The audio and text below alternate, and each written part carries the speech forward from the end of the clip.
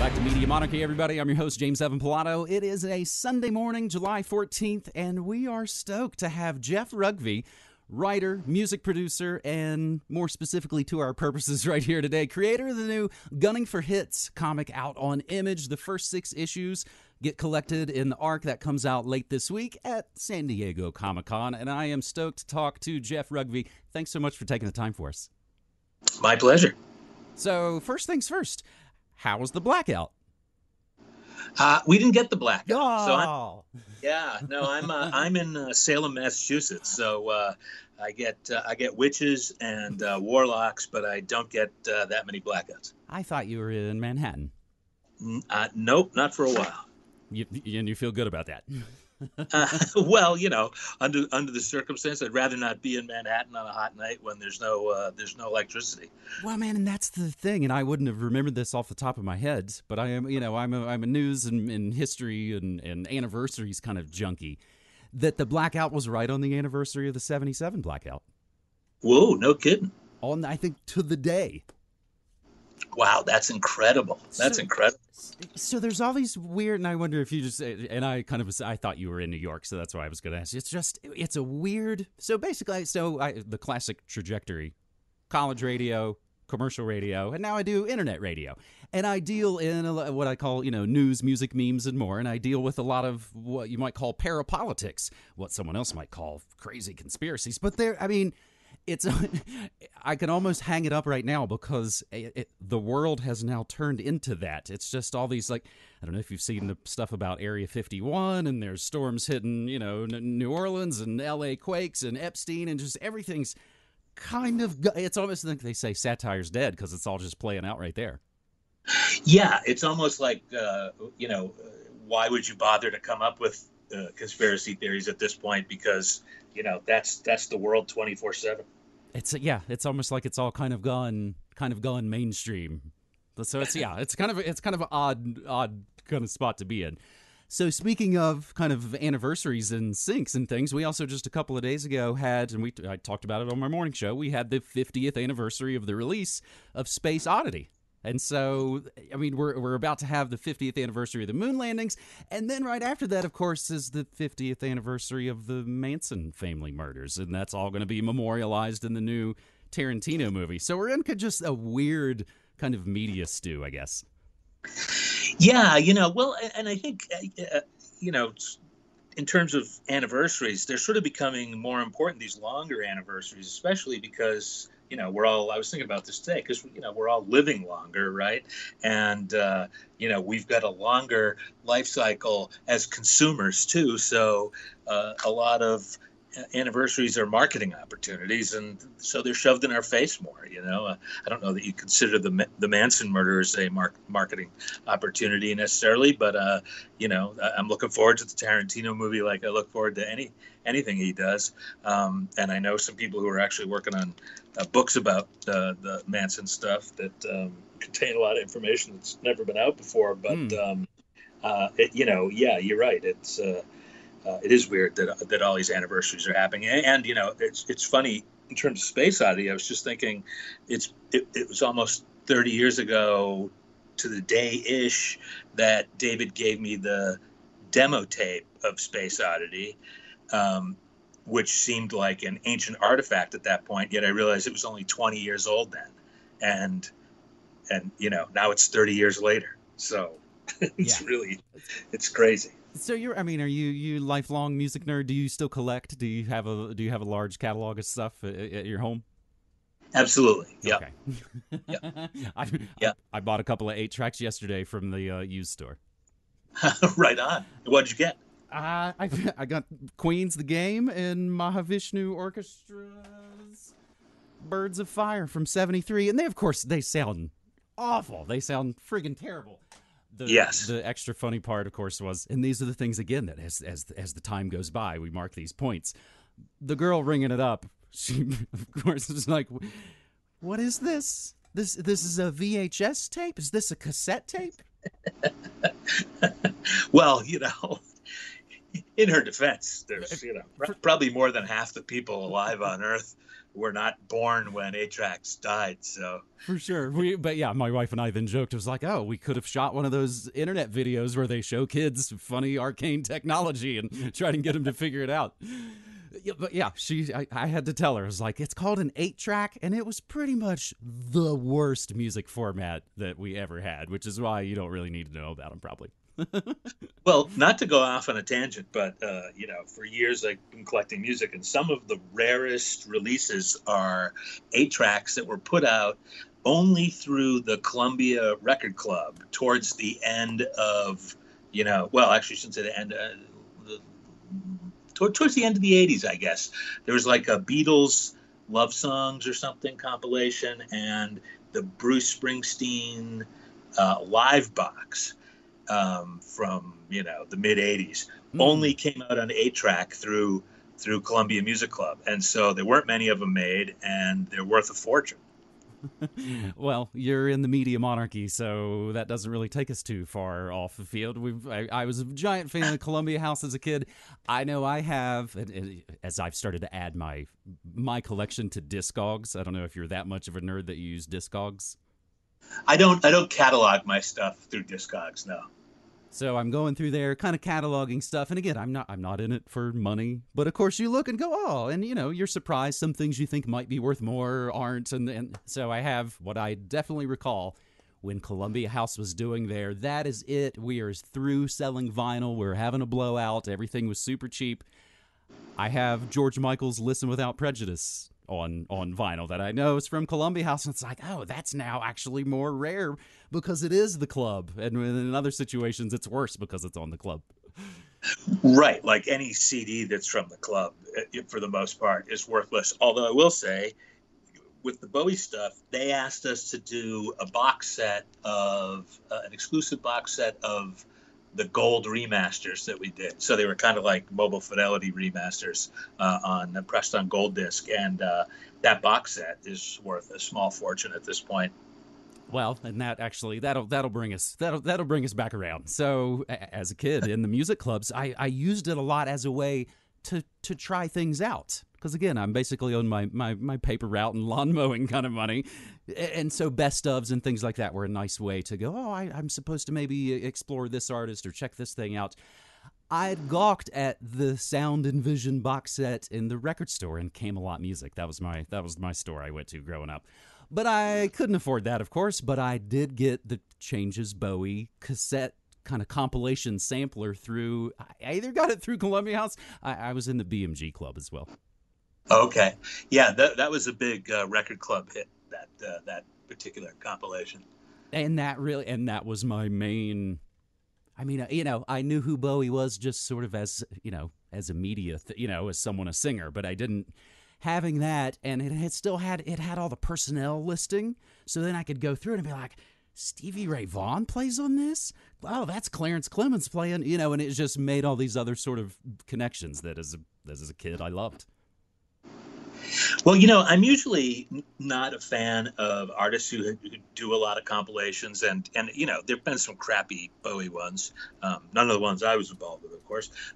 But I do think that, especially for him, you do sort of need a gateway because he's changing styles so much in the 70s, especially that you can jump in on one record and then go, oh, I really like that, I'm going to buy another one, and you get a completely different kind of record. So if there's something that makes coherent sense of a career arc and the changes that he went through, then that's really helpful. And, my first record that I bought with my own money was Changes One Bowie, the original vinyl version of the compilation that we later expanded into Changes Bowie. So I appreciate that in especially in a Bowie context on a very high level. My last Walkman, I know that I'm sure, and I think it's still, because the Sony Walkmans really were the best. I think my last Walkman didn't die. I just, of course, stopped using it, and I think it just has one little picture of David Bowie's head kind of taped on there, and it's sort of still, it's like a time capsule, as it were. Wow. So Wow. before we got going here, I was listening to the playlist. So in the comic, which we're going to talk about here in a second, the comic, of course, has its own playlist that you've updated with all kinds of music from 60s, 70s, all the way up to really current. One of the last things I heard there on the playlist was, of course, the Smiths' Paint a Vulgar Picture about how the music industry loves to put out best ofs, most ofs, satiate the need.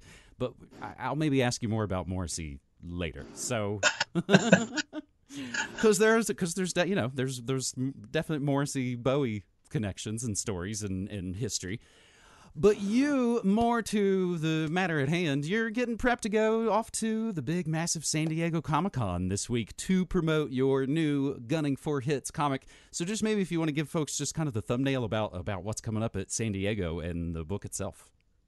Yeah, sure. Well, so we just finished the first arc, which came out last month, the last issue of the 6-issue first run, and the trade paperback collection is coming out on Wednesday, the 17th of July, which is the first night of Comic-Con preview night, and at Comic-Con we're going to have a hardcover edition with a different cover that's signed and numbered by me, and depending on if Moritat gets down to San Diego and Casey Silver get down to San Diego from Seattle, they'll be there too. But I'm going to be signing at the Image booth on Thursday. Wait a minute. I've got you as Thursday, Saturday, Sunday.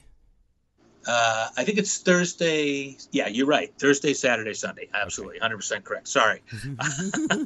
I have been so busy the last few days that I'm almost oblivious as to what day today is. But yes, you're right. So people can come by and get their book signed, and I'll be doing sketches if Moritat isn't there to do them for you. And then I'm also bringing down a couple of very limited prints of the covers of issues 6 and 2. Two is the station to station sort of homage, and then the issue 6 was the Butcher Billy cover, and he's a real well-known Brazilian mashup artist who does a pop artist really, who's done a lot of Bowie related stuff, and it was really great to get him to do a cover for us. Well, man, those are the two that I was going to say. I was like, well, issue 2 is the station to station kind of style, and just the issue 6 just looks so retro cool. Yeah, I really dig that cover. I mean, that's his style's amazing, and the colors really pop. And actually, the hardcover is going to have that image on the front, which is a different image than is on the trade. So. I just looking at it, and again, it hits music nerds like me that are also comics fans. So if I can, I'll do the blurb and lay it out for folks real quick. Gunning for Hits is the story of Martin Mills, a record company talent scout in the shady 80s New York City music biz. Following an unbroken string of hits, Martin jumps at the chance to make a comeback album with his favorite classical rock legend. But when things go wrong, Martin's forced to use deadly skills from his mysterious past in a desperate bid to save his rep and the artist's career. So it's the music industry and organized crime together at last? Well, it's not really organized crime. I haven't gotten into Martin's whole history in the comic yet. But in each arc that we do, we'll reveal a little more about where he's coming from. But it's not an organized crime background, unless you consider the government organized crime. So, so that's a little bit of a hint. But there's quite a complex background to how Martin became the person he is, and then how he got into the music business, and will eventually tell all of those stories. I hope. I'm teeing up the second arc now, and I have his whole life plotted out in about 15 3-ring binders with calendar printouts for every year that's an important part of his chronology, and that's what feeds the Twitter feed that has excerpts from his diary, which is sort of a supplemental way to enjoy the series because it is 2019, and why would the book alone be enough? So, So there's the Twitter account, the Spotify playlist, of course, the different editions as well. And what I love actually is that, I mean, we kick off in this first arc in 1987, which I often only slightly jokingly say on my show is the year pop achieved perfection. For me, I was 10 years old in 1987, and that's NXS and Bobby Brown and Paul Abdul and Guns N' Roses and just all that, George Michael, all that stuff just kind of popping at once. And now as the decades have gone by, it's like, that's as far as my pop years go. That's really just, my favorite time. So the fact that the place, that your story opens in the spring of 1987, I love. Well, it's interesting that you touch on that because, it is an important year, and I think it's kind of yet to be recognized as that. I think, like, recently someone just sort of, or, collectively we sort of landed on 1977 being, a pivotal year in the 70s, right? And I feel like 87 is sort of the same year, or the same sort of importance, because it's the year of the first Nirvana show. It's the release of Appetite for Destruction, which, those two events, you could argue that it's the really the last surge of rock as an art form. But you've also got, hip hop is changing, like it's shifting from being New York and East Coast based to being West Coast based, and gangster rap's coming up, and you've got all the pop music stuff happening, and then you've got the hair metal bands are kind of peaking and about to be swept away by grunge, but they don't know it yet. So there's a lot of different really important cultural movements within pop music in that year. And that was, I think when I was really kind of coming of age and really starting to pay attention and really starting to kind of dive into it all. Again, on your playlist, not only the Smith song, which is from 1987 about the record labels, but I was just listening to Richard Marx' Don't Mean Nothing, which has always been a fantastic song. Also from 1987, essentially, if not maybe just talking about only the music biz, but maybe the entertainment business at large. I had maybe never caught his California Snow joke in that song. Yeah, people don't give, I think now actually he's getting credit for the first time on Twitter as being like a really clever, humorous guy, which I think people sort of lost in the, his first record was multi-platinum, probably the biggest record of his career.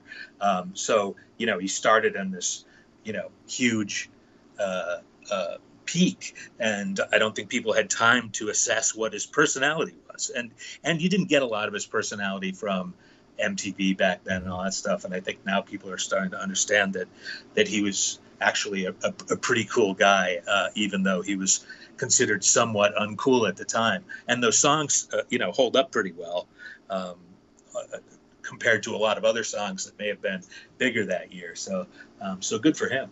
And, before I forget, because this was another thing I wanted to say about 87, the other reasons I said it in 1987 is because that's the year when I really think the CD tipping point happened, sort of building up to that year. But in 1987, the Beatles CDs came out, for instance, for the first time. And what you had was catalog that had maybe been of no value to record companies suddenly becoming valuable again. So they were experiencing this huge boom, right? Because MTV was kind of the national radio station and was driving sales in an incredible way. And then all of these old records that the labels hadn't even kept in print were suddenly valuable again, and you could sell them on this new format with a higher markup than making a vinyl record or a cassette. So the corporations start looking at record companies at that point and buying them up because it's boom time, right? And in the course of all of that happening, they're firing these guys who've run these labels for years, who are real music guys, and they're putting in, guys from frozen food companies and Procter and Gamble and stuff to run the companies, and the industry is shifting in a huge way. Have you ever read Frederick Dannon's Hitmen book? Oh yeah. That's okay. I have it on the stack on the desk next to the stack of Gunning for Hits issues. Power brokers and fast money inside the music biz. So all that 87 stuff to me was then that lead up, because, and I have one older sibling that thankfully it was that skateboarding, BMX, punk rock culture in the mid 80s that slowly made its way, of course, even to where I was in small town West Virginia. And it wouldn't be very long before then I'm hearing the Dead Kennedys and Misfits and getting way, crazier ideas. So there was a little bit of that lead up before the grunge explosion. I think I was seeing the bits of it kind of coming out already. Sure. Well, that's what older relatives and siblings are great for, is turning you on to new music. Yep, absolutely. So in the comic, again, if you're a fan of Chuck Klosterman, he's you hit all my buttons of everything I want in media I love to consume. So it had music nerds like me going to search, because you reference right in the first issue about 120 Minutes, the alternative show on MTV. I was like, was 120 Minutes on in 1987? And I have to go look it up, and indeed it was. So you've gotten the correct dates and things as well. Well, it did change hosts many times, but in fact, I think when they first started it, it was a revolving cast of the regular VJs, and then they decided to give it its own identity, and they started hiring specific hosts just to do that show. I feel like I came in on the Dave Kendall era is really mine, probably. Gotcha. Yeah. Well, that's very guy with the British accent. What's more alternative than that? who of course looks a bunch like Morrissey, I guess. Yeah, that's true. Yeah. So are there, in speaking of the consolidation, because then we know, of course, what would come next would be the grunge explosion, and every half-functioning band in the world got signed to a label deal that they were probably never going to be able to make profitable. So are there even A&R guys still left in the traditional sense? At this time? At this time in 2019. No.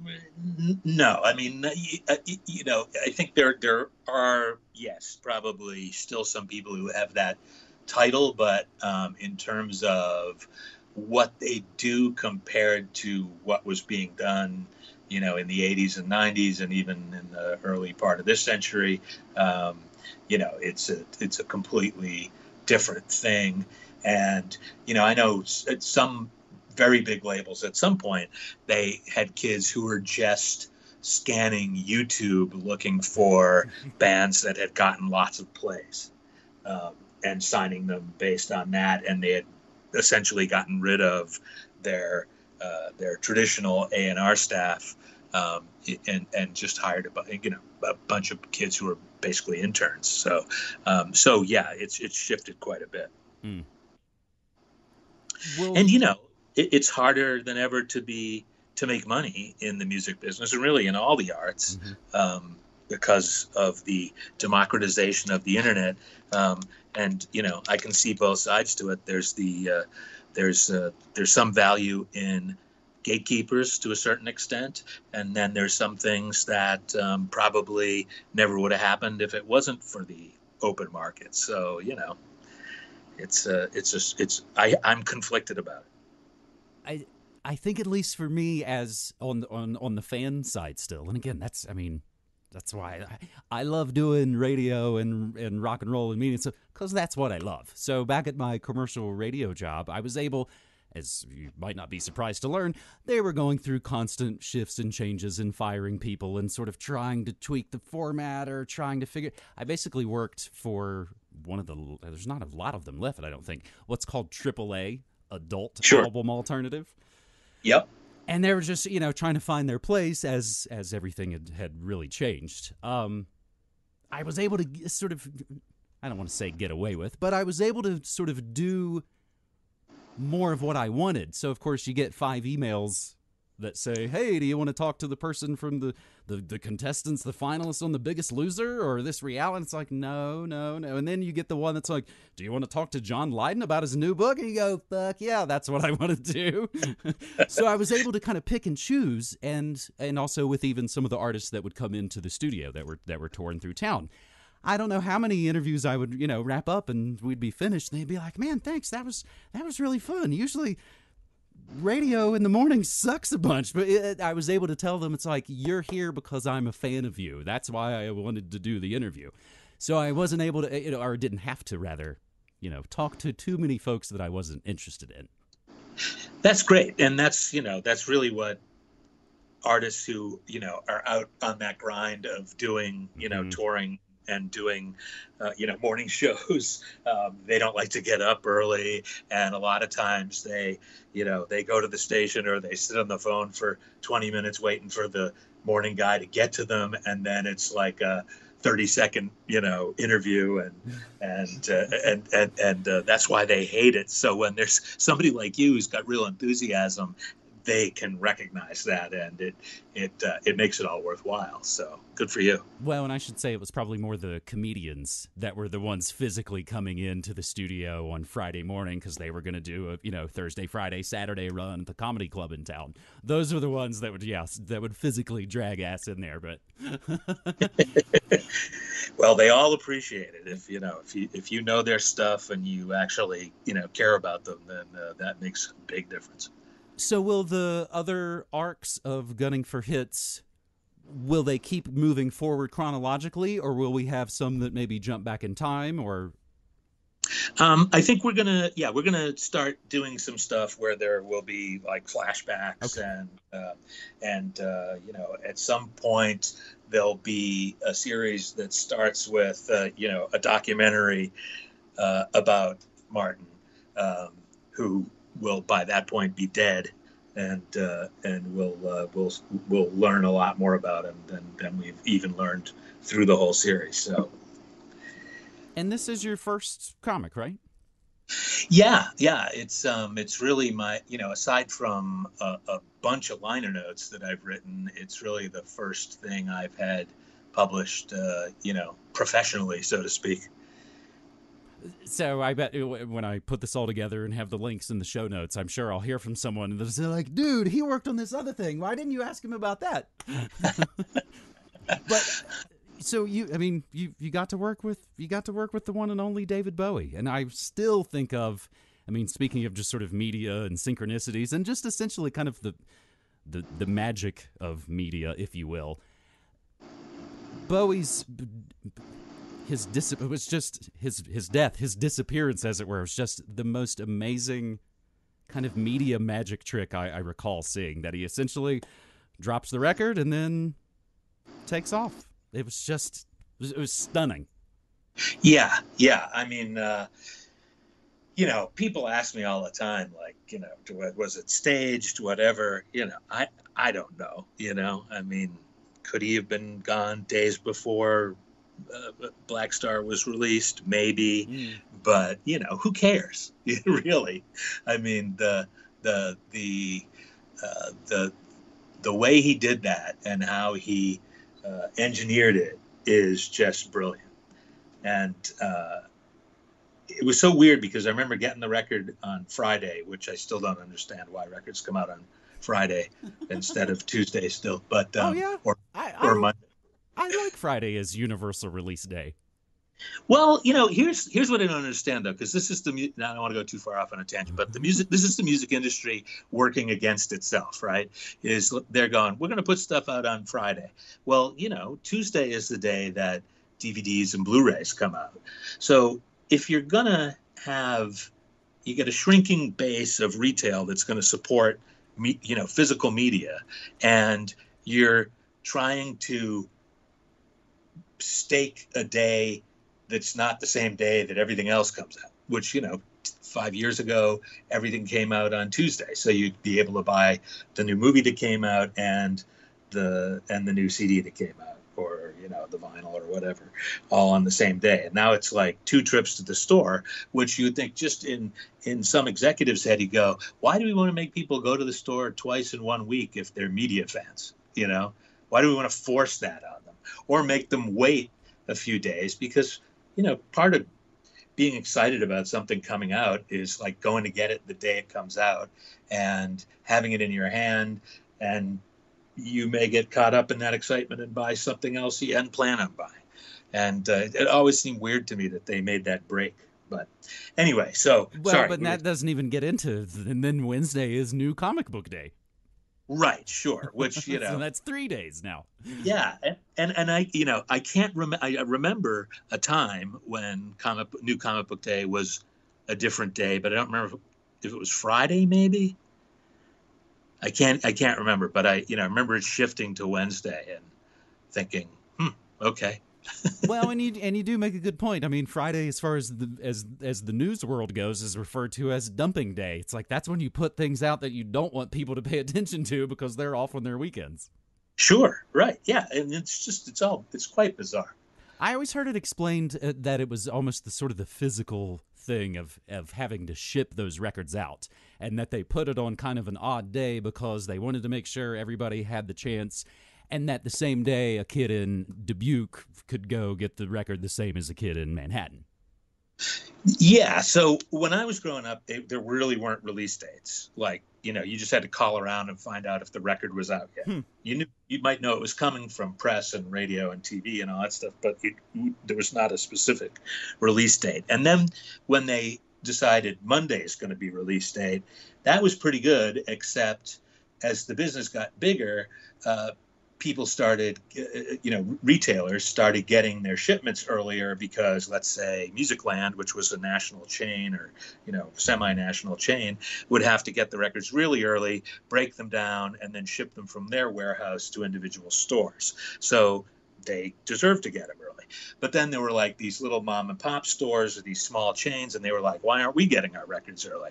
Well, and what happened was, they acquiesced to the mom and pops, which is, fine, except then as soon as it was after hours on Friday night when they knew all the record labels were closed, they'd start selling the records, breaking street date. Mm-hmm. So that's why it moved from Monday to Tuesday, because that way, you could make sure that the mom and pops got their records in time to sell them on Tuesday, but they didn't have time to break the street date. Nice. Thanks for that. Yeah. It's sad the amount of garbage that's stored in my head. No, it's not garbage. These are all the parts and pieces. It strikes me a lot of times, when you look at videos of showing kids VCRs or all the things online and all the remixes, it's like, man, we're going to spend the first 100 years of the internet remixing and breaking down and somewhat destroying and throwing out the previous 100 years of media. It's all kind of getting reconfigured. That's a good point. Yeah, that's a totally good point. So I'm sorry, you had asked a question and I diverged. Do you remember what the question was? It was a Bowie related question and I can't remember what it was. Oh, I was maybe just kind of referring to his magic trick of leaving. So there maybe wasn't actually a question there exactly, but I can turn it into a question of what do you think about Morrissey? So there was essentially, as I was right around getting into Bowie, was pretty much when I got into Morrissey, and then suddenly it was like, Bowie's covering Morrissey on his album, and it's kind of blew my mind. Yeah, that was crazy. I mean, I remember when Last of the Famous International Playboys came out, mm-hmm. and there was a big cover in Enemy where he had a big Morrissey story, and he basically said, it's about, the type of person that there's only a few of now, and it's me and Bowie. And then there was sort of the Bowie Morrissey, love affair that then ended badly. But I mean, what a problematic figure Morrissey is now. Holy Moses. I mean, I was a big fan of the early Smiths records. Then I kind of lost them for a bit and came back when his solo career started and really loved. Oh man, what was the one that Mick Ronson produced? Your Arsenal. Your Arsenal, Yeah. yeah, which I still think is his best record. And I think there are moments on other records that come close to the best songs on that record. But as one piece, I think that's the best record he made. And I put that down to Ronson because Ronson was a genius at arranging stuff. Because he was already he was dipping into a rockabilly feel, but yeah, Ronson on that album, just it all comes together. Yeah. I mean, certainly, his band at that point was guys from was it the Rock Cats or something? I can't even remember. And guys who had played with Adam Ant and stuff. So, it's funny because there was a band called Gallon Drunk who were getting big in England, and they got signed to Sire in the States, but they had 2 records out in the UK that hadn't been released in the States yet. And Sire was like, now we're going to hold off for the next record. But Morrissey gave him the opening slot on his first US tour. And the guys from Sire called me up and said, will you put these records out because we need them out fast because the Morrissey tour is starting soon. And the first date was in Minneapolis, which is where I lived at the time. And I was like, sure, we'll put them out. We didn't pay them much of an advance, and they didn't sell very much. And Gallon Drunk never became a very big band, at least over here. But part of the reason I did it was because I knew I could get backstage at the at the show, at the Morrissey show, and was hoping that I would get a chance to glimpse him not on stage. And of course, I did not. No. But, that of course was going to be my next question then. I was like, did you meet him? No, but I'll tell you, that show was amazing because, it was his first solo show in the United States. So Morrissey fans had flown in from all over the world, and it was in a, 2,000 or 2,500 seat theater. So the streets were just packed with Morrissey fans, looking for tickets who come from all over the place. So it was it was an amazing show. And of course, like a lot of the shows around that time, it had to end early because the stage was invaded and he was dragged to the floor. But I think we got most of it anyway.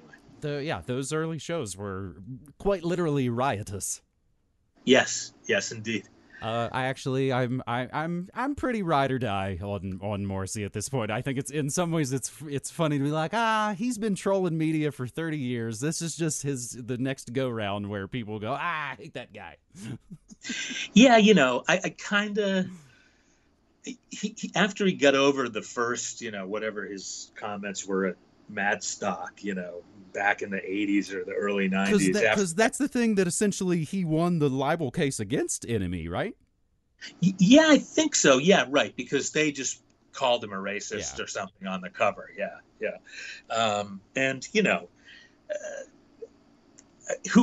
at that point, you sort of give him the benefit of the doubt. And, I'm not saying that he's not trolling, but on the other hand, like, if he's really... If he has to do that kind of trolling at this point, then I think that's sort of, I don't know, it's beneath him, That's I mean, and look, a lot of guys like him who came up in an era where you could sell a lot of records and make a lot of money are understandably bitter that the world has changed and they can't go and get, and this was Morrissey's MO for a while, was switching from label to label, getting a giant advance every time, and then of course not recouping it because the number of physical sales were going down, and the value of having Morrissey on your label as the perceived value was higher than the actual value, and eventually those sort of deals dried up for him. So, that's why he doesn't make a lot of records anymore. A lot of guys don't make records anymore because they remember a time when they'd make a record and then big checks would start coming in, and now that doesn't happen. Well, and even at the peak of the Your Arsenal album, there was, they did an MTV news story about the Times Square just massive. He did a signing at the Virgin Megastore at the time there. Mm-hmm. Thanks for talking about Morrissey so much with me. One of my pet subjects. I think the story goes because the end of I Know It's Going to Happen Someday, which is on the B side of Your Arsenal, goes into a pretty much spot on imitation of the Rock and Roll Suicide riff. And I think they did it as a wink and a nod. They got Bowie's producer, let's put in some riffs. I think Bowie then heard that and was like, oh, well, I'll do a cover of it on my new record as the sort of hat tip back is the way I kind of heard the story told. Yeah, that sort of tracks. I certainly Bowie was aware of Morrissey, before that point, and I think that, like I said, I think they had a little bit of a mutual admiration society, and eventually, I know they did a song together on stage in L.A. I think T-Rex cover maybe in the very early '90s, but then they had a falling out, and I never really kept track of that. Well, and that's unfortunately become the thing that a lot of folks say. It's like, hey, Morrissey announced a tour. Yeah, he canceled it now. Yeah, right. Yeah. Buying tickets for a Morrissey tour it's like buying lottery tickets. I definitely have not gone for some, and it's like there's no way that show's gonna. I always buy my tickets towards the beginning or end of the tour dates. Yeah. So that actually, if you don't mind, asking just a couple of other kind of music industry things at large, and before I let you go, talking about Morrissey and labels and all that stuff. That have you looked or heard anything about the Taylor Swift back catalog story this past week? Yeah, I mean, I've only heard very top line stuff. My take, and I think I posted this on social media, so I will stick by it, is that I think it's hard for artists to understand that when they sign a contract, they're making a deal that, unless you initially sign a deal where your masters are going to revert, you are not going to get your masters back. And my understanding is that she had an opportunity to do that, and they actually told her, like, and I think her dad or somebody was like on the board of Big Machine, or was supposed to go to a meeting and represent her or something, and didn't. And so the deal happened, and then she's out there complaining about it, which, I understand. You want to get your masters back. I think they had made her an offer that she didn't like initially. I'm kind of surprised that she wasn't able to get Universal to come on board with her and jointly buy back the masters. I think Scooter Braun's kind of a douchebag, and he'll eventually lose control of the masters, and she'll get them back anyway. It's a lot of what drove Bowie from the 80s on to make as much money as he could, because he wanted to buy his masters back from, or the share of masters that Tony DeFries owned back. And I think Taylor Swift is smart enough and driven enough to do that, and she probably will. And Scooter Braun's probably, reckless enough that he might lose them anyway. But I understand her bitterness, but I also think, like, you signed a deal, a label's going to invest a bunch of time, energy, money into making you a star, and then you both win. So to come back later and go, well, now I'm a big star and I want my masters back, it's like, well, that was sort of the trade-off you made. And most labels invest a lot of money in a lot of different artists, and most artists aren't profitable. And never were. The majority of artists never were profitable. So you need those giant records to be important assets in your catalog and to help you generate income so that you can keep doing it. So I can see both sides of it. I can, and I wish she hadn't framed it the way she did, because if she had said, this is a cautionary tale, that's a worthwhile thing to say. And to inform new artists about what they're getting into if they sign a deal where they don't own their masters.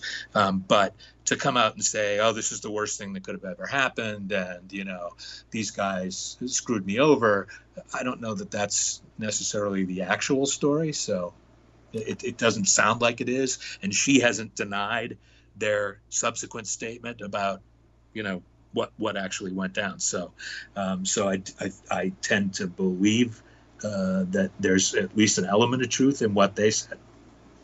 Huh. Yeah, I guess I was just I'm sort of surprised at someone who I perceive, I think pretty correctly, to be just one of the most powerful and calculating pop stars out there, that I guess I'm just surprised it got to this point for her in the first place. Well, yeah, I mean, certainly there was a point where after her initial contract, like you usually signed for a certain number of records, and you have options. The label has options to say, okay, the first record went well, we believe in you, we're going to do another record, and this is the advance, and you build that all into the initial contract. And then when you get to the end of the options, you renegotiate. And certainly she's been through the renegotiation process at least once up to this point. And this is, well, I shouldn't say certainly, but based on my understanding. So it does seem weird that she didn't address that issue then, and that she would have continued with that company if she could have gotten a better deal elsewhere where the masters would have reverted. So I don't know if she either didn't think that it wasn't going to mean that much to her retaining her masters, or that she thought that she would get them back regardless. But the normal point where you would build in the master reversion process is when you're renegotiating your deal. And it does seem weird to me that she didn't or wasn't able to, and re-signed with the same label, because obviously, the whole world was interested in signing her and was throwing all sorts of money at her. So who knows? Hey, so speaking of mastering, and this is one that I'd be crazy if I didn't mention, you mastered all the posthumous Bill Hicks releases? Yeah, we did. So I wouldn't say we mastered them, but we put out. There had been 2 albums released while he was alive, and then he was working on 2 more when he died. And his friend and producer Kevin Booth finished the work on those, and then we released them. But I was a huge Bill Hicks fan and had never been able to see him, because I was traveling so much at that point. Whenever he was in Minneapolis, I was out of town, so I missed him, and I never got to see him live. But he's one of the artists that I'm proudest of working with, even in an estate situation. I love his family very much, and I think about Bill's words every day, because I don't know that I don't think there's been a better stand-up comedian since Bill. I don't think there's been anyone whose voice I miss as much as Bill's, because we can always use somebody who tells the truth and makes us laugh.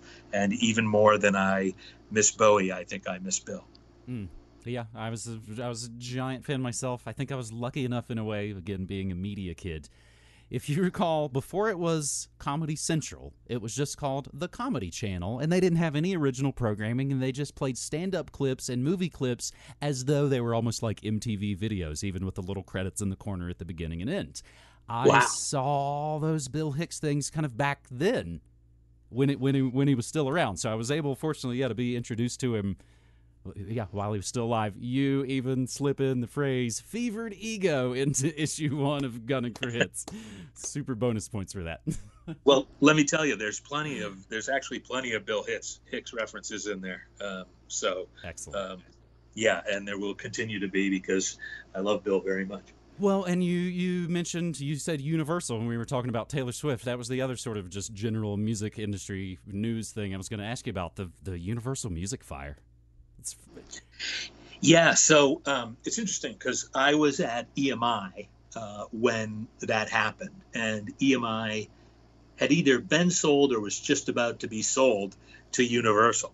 And it's a complicated story, but in the process, EMI was basically split up between Warner Brothers and Universal because it would have been a monopoly otherwise. So there was this whole process that's still going on where they're having to sell off assets and whatever. But I guess the point is, we heard about the Universal fire, and we were very relieved that the EMI assets hadn't been moved to the Universal storage facility yet, because that would have been the Beach Boys multi-tracks and Mm.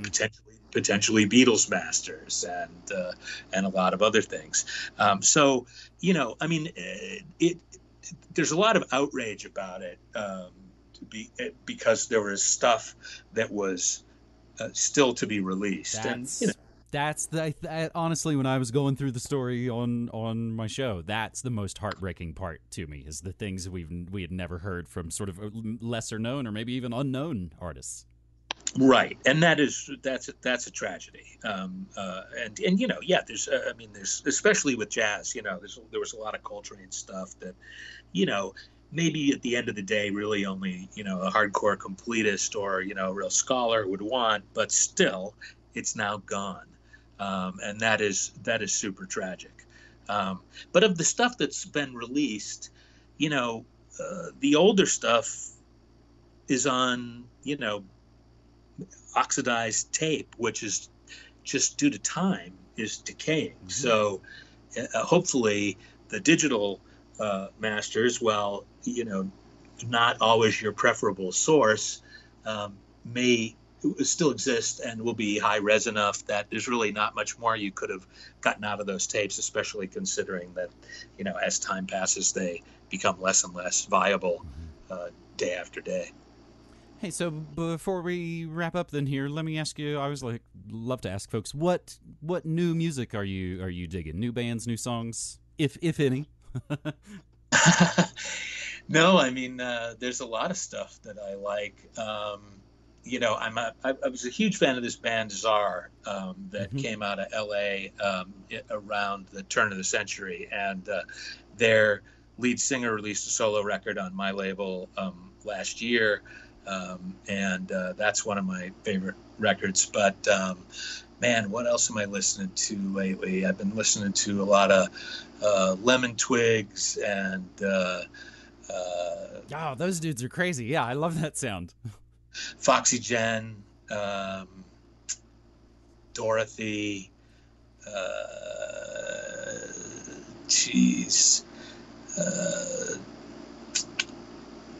man, that's all right. You don't have to. No, I'm having it's really bugging me because there's a couple of records that came out in the last year that I have fallen in love with, and now I'm having a total brain freeze. It's Mary Timony's band. She put out a new record at the beginning of this year. Yeah, it's not gonna come. X Hex. Yes. Woo. Fantastic. Good job. Thanks. That's again. I was a kid of the born in '77, which again, as the years have gone by, I've been able to go, oh man, I was born right when they were catching Son of Sam and Elvis was dying and Elvis Costello was releasing his debut record. I love now that's when I kind of sprang forth, as it were. But I mean, I spent my time in record stores and VHS, movie rental stores. Yep. Yeah, sure. Well, I mean, it's the sad part. As much as the internet is this place where we can all share stuff, having lived through both, it doesn't compare to going into a record store or a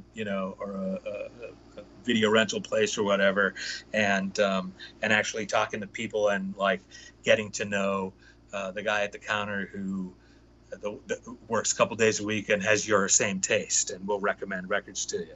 Yep. Or movies. And you go on the internet and it's everyone's relatively anonymous, and somebody says they like something and then it's a pylon, and literally had someone who was that big of an asshole in a record store. I know. I think I slowly won over the clerks at the Camelot Music with what I would buy, because then each time they'd go, "Oh, you're buying this," like, and then that's how we kind of sparked up friendships. Yeah, and that was a big part of it, especially in places where you weren't near a big city. Yep. Cool people worked in record stores, and if somebody came in and bought a cool record, they were like, "Oh, you're buying a cool record." The 50th guy who came in and bought Bryan Adams, they don't think about twice. And I like Bryan Adams, but it's not that unusual to sell a Bryan Adams record. Somebody comes in and buys a weird new wave record that you really like and you've never sold before. You're like, "Oh, how'd you get into this?" And I have friends that I met that way that I'm still friends with. So. Yeah, I mean, for being a kid in West Virginia in the 80s, I mean, 120 Minutes, Camelot Music, Columbia House, as lame as those things might sound now, they were a freaking lifeline. It's one of the reasons that Kurt Cobain let them censor In Utero, because he wanted kids to be able to buy it at Kmart, because that's where he bought his records. Yep. So, I appreciate you spending so much time. You've got a record label, you've got a comic about the music biz, and of course the Twitter accounts and the Spotify playlists. You got all the stuff that I love.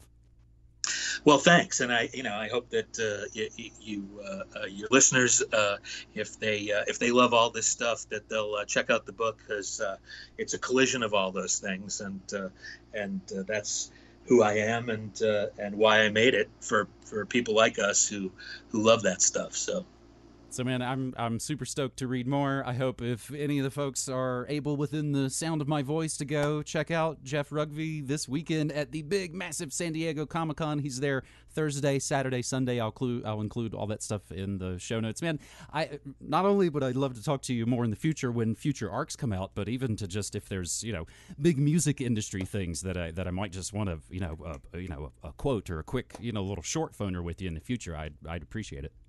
Yeah, no sweat. Let me know. Awesome. Jeff Rougvie over there in Salem, Massachusetts, writer, music producer, the man behind Gunning for Hits, out now on Image. Huge thanks for coming to Media Monarchy. Thanks, man. I really appreciate it. You're listening to Media Monarchy with James Evan Pilato. Since 2005, Media Monarchy has covered the real news about politics, health, technology, and the occult, all remixed with music and media that matters. Go to MediaMonarchy.com/support and become a monthly subscriber so you can help keep independent, non-commercial, alternative media going and growing. Thanks.